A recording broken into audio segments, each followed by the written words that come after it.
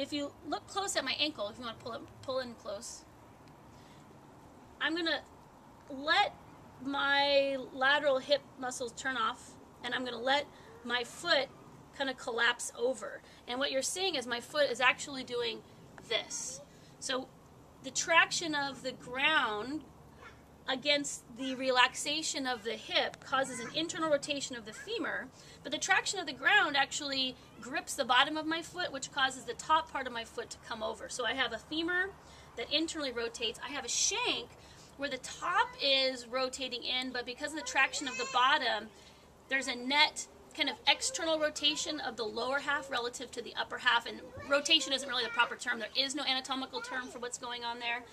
The axis of my ankle deforms in 3 planes. Not only does it displace sideways, it's also rotating, and then it's also lowering down to the ground, just because of the way the levers kind of stack up against this weakness. So there's no muscle that displaces the bottom of the foot. There's no muscle that creates a schmear of the foot. I'm not firing my internal rotators to get into this position. This is just what happens when I take a step with this weakness that's going on. So that's all for right now. I don't have any more time, as you can hear, and whatever. I don't know.